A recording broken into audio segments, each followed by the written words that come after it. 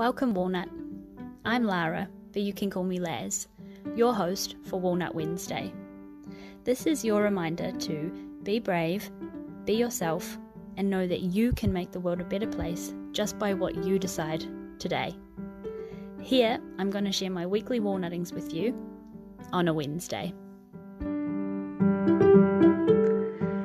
Hello, Walnut, and welcome to another episode of Walnut Wednesday.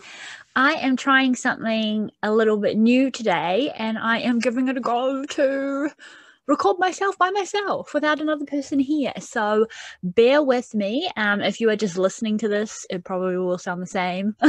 But if you are watching this, I'm just going to wave. I'm just waving if you're listening, Walnut. But hello, nice to see your face. Well, for you to see my face, I can't see your face, but I digress. Anyway, how are you this week, Walnut? I'd love to hear from you. And I was thinking about this the other day. Let me know if you're listening to the podcast or watching the podcast now, because I don't really know who's there. I mean, I know you're here, but I don't know that you're here. So I really invite you to reach out, share any of the episodes if anything resonates with you, anything like that.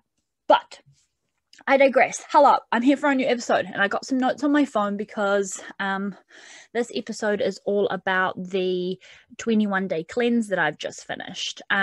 So about 3 weeks, and the reason why I did a 21-day cleanse was because of I just finished my level 3 Reiki certification, attunement, whatever. So and as part of that, my teacher for level 3 suggested a 21-day cleanse.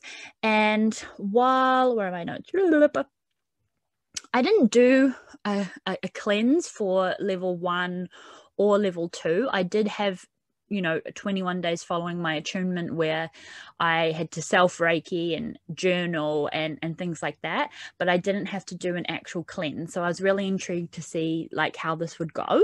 I had to do various tasks and stuff. That's what my notes say. So she mentioned, my teacher swears by it and she thinks it's important. So I thought, it's obviously doing something correct.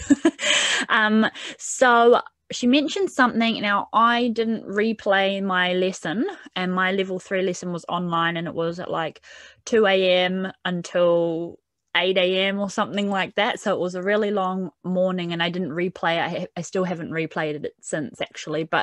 And Walnut, we all know what my memory is like. So she mentioned something about each set of the 7 day cycle.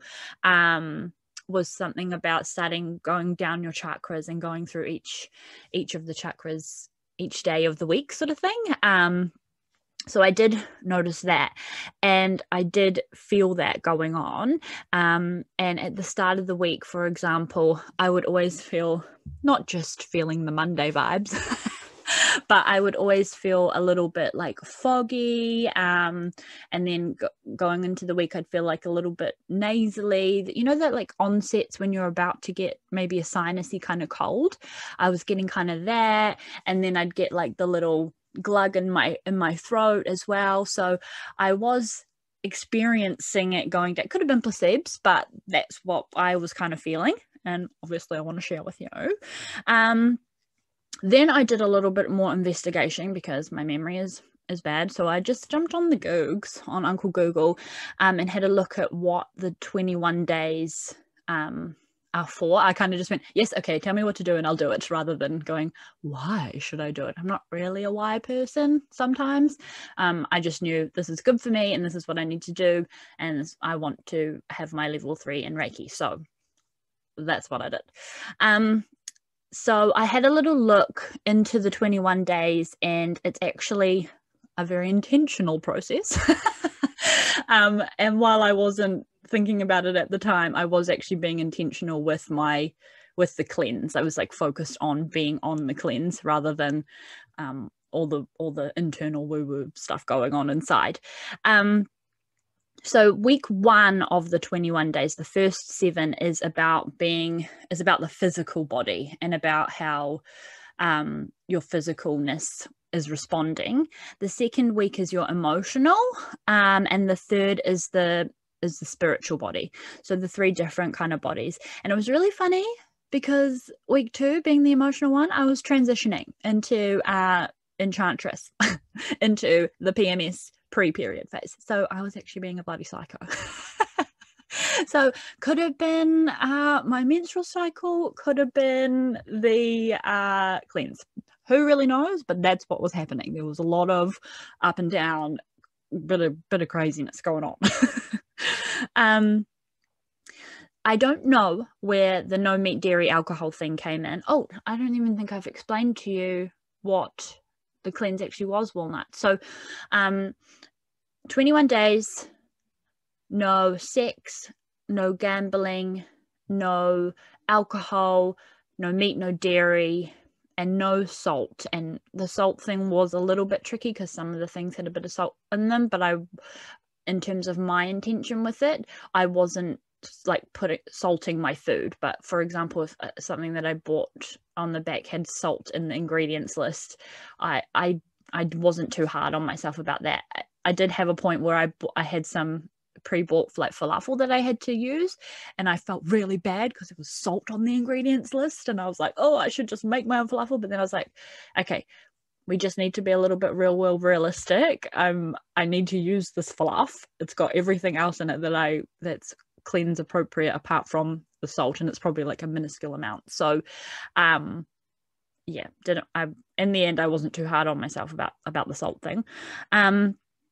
Yeah, so I don't know where that came into it, but I think in terms of what's going on with the 3 different bodies, it's just a way of, because there's so much already going on in your body, it just makes that kind of being on the cleanse without the meat and the dairy, and your body doesn't have to focus too much on the digesting and other things because there's so much already going on from the attunement, if that makes sense. That was kind of my take on that part. Yeah, to keep a clear channel as possible so your body isn't focused on the physical digest that's going on, and I can help to just make the transition into this new up level a little smoother, if that kind of makes sense. So that's what was my take on it. Musings, because I asked in the Walnut Tree, my group on Facebook, if anyone had any questions and what they feel. So I think I've covered now what the cleanse was and why I was doing it. So that was the reasoning behind it. But my musings from it, which I wanted to really, really share with you, because I've always been a person that's like, I could never be a vegan.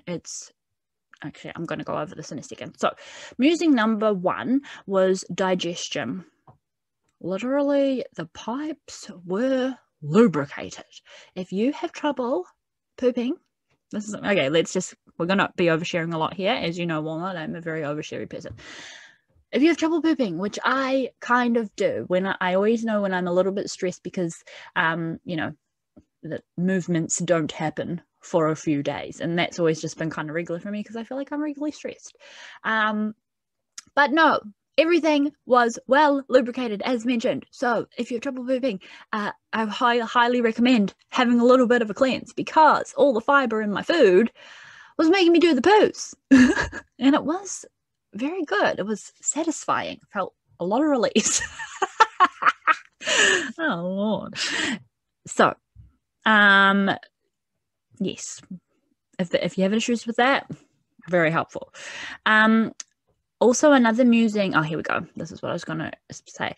The belief that being vegan is expensive has completely changed for me, because yes, I did have to have a little more intention with my food and a little bit more preparation, but that's because I was changing my food. I think if you continue with it, it probably will just feel a bit normal. But by the end, it actually ended up not being a big hassle for me, which was one of my beliefs about it being expensive and annoying and a hassle. By the end, I actually kind of enjoyed it. I wasn't having as much crap in my body, hence the pooping a lot. And I enjoyed my food, and a lot of the time in terms of price, I found that it's only if you're buying that kind of fake meat stuff that's where the price comes in, because other than that I was eating heaps of veggies, just lots of tinned food, lots of beans and stuff. And yeah, so, and I even ended up making my own meat at one point as well. So, well, you know, I'm doing air quotes, meat, the fake meat stuff. I don't know what they call it. It's called something special, but I don't know.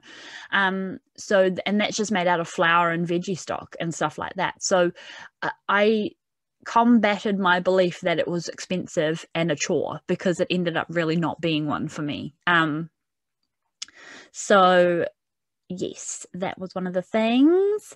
Another musing, you can get flavor from basic spices without using like soy sauce and stuff like that. So the main ingredients in a lot of my meals were cumin, paprika, chili, ginger, and garlic. And all my meals were so delish and so many textures. So that was quite cool. It's been an eye-opener to see how much crap is in the stuff that you buy. For example, I actually only found out at the very end of my cleanse that I was allowed corn chips. And you know me, I love my chip and dip. So that was like the best day of my life. I was like, this cleanse is fine. I never want it to end because now I can eat chips. But the corn chips, the natural flavor, the ones in New Zealand anyway, they literally just have corn and oil. And I was like, yes, I can have my crunchy chip fix. Whereas the chips that I bought for Jordan, the delicious cheese flavor that I normally always get, the ingredients list was so long and just full of crap that I didn't even realize. So it was really interesting to start looking at labels of your food and what unintentionally is actually going into your bod, and, you know, not keeping your vessel as pure and delicious you kind of can be, with reason, of course. It should be, yeah, stuff I couldn't even pronounce, like hydroperoxide and shibidibicide and all these kinds of things. I was like, oh, whoa, what even is that actually? The no sex thing, that came up a lot, and there are a lot of comments like, poor Geordie, laughing face. But while I do want to keep a majority of how I feel about that quite private, because it's not just me, so it's not just about my journey, it's about my Geordie as well. I will say the divine timing of this cleanse and having the no sex was kind of uncanny, because, as you know, my little womb area is under construction at the moment. I'm doing a lot of like woo-woo kind of womb healing as well, but also the issues that I had with like my smear gone funny, and then how recently the doctor thought, because I still wasn't feeling 100% right in there, maybe there's like thrush like all the way up in there. So the timing was actually really good, and I actually did a class with Mariah, who is my Reiki Level 3 teacher, and I actually do like all her Kundalini classes, and I did one called Active Arc Lines, which they're these specific parts in your body that pick up vibrations and like and absorb stuff into your body. So it's kind of like scientifical as well, and as women, we have one from nip to nip. If you can't see me, Walnut, I'm just pointing to my nips. There's one like around that kind of area. What do my notes say? Which is interesting, because that's how I said about picking up vibrations. That's the kind of your chest areas where people feel a lot of comfort. For example, like a newborn baby, or when I was reading up on this, I actually had this like memory of like my grandma, where I'd like always love giving her a big cuddle and like have my head like on her chest, because it just brought that kind of comfort. And probably with my mom too. I mean, I don't really hug my mom. That's not true. I do hug my mom a lot, but I hope you get what I mean. I think I'm just, what the heck. So where I learned in this class, the Active Arc Lines, that when you're physical with someone, you literally like carry their DNA inside of you, and it gets stored in the vibration of these like not seeable actual lines. So every touch, every time you've pashed someone, let alone had some P in the V, had some of the hanky panks, all that stuff is stuck inside you. So this class was all about like releasing past partners and all that kind of stuff. the lesson was actually really cheap. Just side note, it was about 15 New Zealand dollars or something, and yeah, converted from Canadian, it was about $15, under $20. And that's a really interesting class. It's just a whole bunch of Kundalini exercises and stuff with the intention of releasing all that stuff that we, carry around in these areas. So, yeah, the timing of the no sex thing was actually quite good, because I actually needed a little bit of a rest, and it gave me an opportunity to really look into my little wombie and check in with how it was going, without wondering if any things that I absorbed from vibrationals and intimacy and stuff were being stuck in there. I hope that makes sense. But yes, Geordie got a lot of comments, poor Geordie, and he made lots of jokes about it, but no Geordies were harmed in the making of this cleanse. He's fine. During week 1, my craving for cheese was very strong. I do love cheese. The rest of the dairy stuff, not too big of an issue. I have discovered that I love coconut yogurt now, and that's probably just going to stay, in terms of I do love ice cream, and so my substitute for that was like a little bit of coconut yogurt and some raspberries or something like that. So yes, that the no ice cream and cheese, the no dairy part, that was a little bit tricky, and in week 1 the craving was so strong, but yeah, I managed, and I think it was also because when I tried to do vegetarian dishes or salads or something like that, they always include cheese, so that was a big sort of mind shift into doing the cleanse successfully, and yeah, into trying something new. I lose my train of thought, but yeah, and on Fridays my craving for wine was very, very strong. The snacky food, like I said, the chip and dip, I can't believe I didn't discover the corn chips thing sooner, because I made some like bean nachos or something one night, and instead of cheese I did this cashew nut sauce. Oh my god, walnut, I'm obsessed with that will be a staple in my food forever. The cashew nut, like, the vegan quote unquote mac and cheese. Oh, obsessed, delish. So yeah, I had some of that kind of sauce on top of my nut cheese. So I had a lot of fun experimenting with like meat-free alternatives, and like that time that I made the schnitzel, the vegan schnitzel made out of like flour and all this kind of stuff. It was fun. It was a really good time, and if you ever want the recipes of anything that I made, a lot of it was on my Instagram stories. I think the schnitzel one I made like a TikTok or something, but any of the recipes, I don't think I took photos, sadly, but I had a really good time. I did feel surprised, was one of the main emotions, because a lot of what I ate was just so yum. And my note here that I'm addicted to the cheese sauce. So yeah, I was really surprised and enjoyed myself on a physical eating food level. And funny note, this week when I had my first like with meat and dairy meal, my mum had made like a cheesy pasta bake with chicken and bacon and stuff. Excuse me. And one of the things that I thought was really interesting was, because I'd noticed that with the vegany, it wasn't really vegan, I was allowed eggs, but with the no meat, no dairy food, I noticed that a lot of the textures are important, and there's a lot going on in your mouth when you're eating. So there was always, like, even with mac and cheese, I had like, breadcrumb on top, or seeds and stuff like that. So there's always something going on to sort of entertain the palate.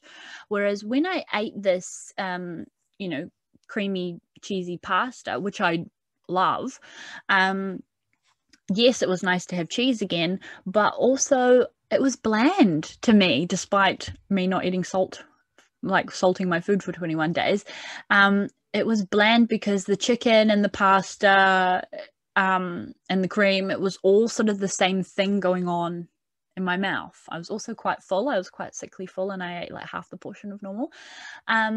So that was really interesting, because I discovered that I enjoy having different textures. When I used to cook, I always loved having different colors, but having different textures and different like when you have capsicum, or if you don't know what a capsicum is, walnut if you're in the States, you know, a bell pepper, I think they're called, they have a certain crunch to them, whereas, you know, spring onion or something gives a different crunch to eating, like a cooked onion. So that kind of stuff was really interesting. I'm just going to check, Walnut, that there were a few other questions that you had asked me. What was the intention? So I've covered that. Trying something new makes you feel a different way. Yeah, so the biggest changes I've seen, I think I've covered all the questions. The biggest changes I've seen in myself, I mean, on a woo-woo Reiki level, I do feel I had my first like kind of visual experience with doing kundalines, so that was quite cool. I feel heaps stronger because at the same time as doing the cleanse, I've been doing breath of fire every day for 3 minutes, which is like you sit like this for 3 minutes, and it sounds quite easy, but Walnut, it is not. It really hurts. So I feel quite strong in the shoulders now.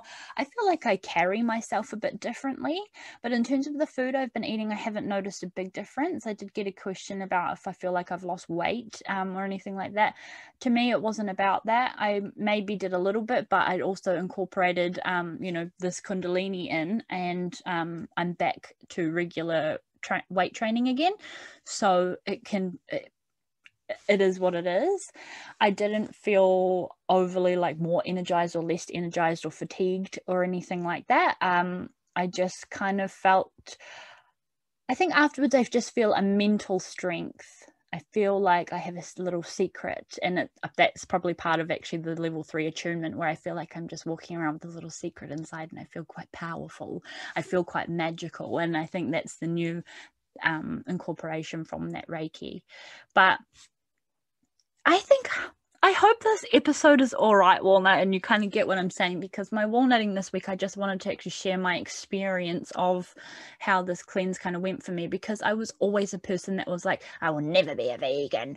It costs too much money. It's so annoying and blah, blah, blah. And power to the people that are vegans. I don't think I will stick to not having any meat and dairy, but it has made me think a little bit about how I do want to have what I do want to have in my diet and stuff like that. So last night I went out to a restaurant, and I got the really expensive, good quality steak, and I want to be thinking more about honoring my food in that kind of way. Like I don't just want to buy just cheap $10 mints that will last like 100 meals. I want to really think about it, and the texture thing and stuff like that. So I don't know, I think it's more I don't feel necessarily physically different, but I feel a mental kind of power and strength and pride in myself that I looked into it, and I think it's all about what you enjoy and how you can make it so you enjoy it. So I hope this episode makes sense, Walnut. If you have any recipes you want me to try, I love trying and cooking new food. Geordie and I love cooking. If you don't watch my stories, we're always cooking and bickering along the way. But yeah, my walnutting this week is just sharing a little bit of in-depth of this little cleanse that I tried. And thank you so much if you were one of the people who sent me some recipes and a little thumbs up along the way and interacted with my stories and stuff as I went. But yeah, if it does encourage you to give a cleanse a go, I did debunk a lot of my my beliefs and hesitations around meat and dairy free living. So yeah, I don't want to get into the politicalness of it, but yeah, I surprised myself, and I'm really proud of myself that I followed through with it as well. You know, my open heart center, my willpower is not strong. I don't usually commit to things for a long period of time. So yeah, I hope you're having a good week, Walnut, and I would really, really love to hear from you. So keep me posted on how you are and how you're going. If you enjoyed this episode, please like, share, all the things, and let me know if you are trying it, gonna try a thing. I waffle now at the end when I don't know what I want to say. Also, I invite you to join the Walnut Tree on Facebook. interact. It's a wonderful community to feel like you're not by yourself in, and I show up a little bit more in there than I do on the other platformies. So yeah, and if you would like to book a Reiki healing with me, now that I have more magical powers, now that I'm up leveled into a little bit more of a more magic, no, not really, I just feel like I've unlocked a really high trust in myself, and it feels really nice. So I'm just basking in that at the moment. But I digress. If you want to book a Reiki session with me, I welcome you. Let me know. Just get in touch. There is a link in my Instagram bio, and also if you're in the Walnut Tree, special rates for the Walnut Collective. So please join. I would love to hear from you. Let me know how you are. And again, Walnut, I thank you so much for your time. Thank you for being here. You are beautiful, you are sexy, and you are delicious. Have a good week, and I'll talk to you next Wednesday. Bye.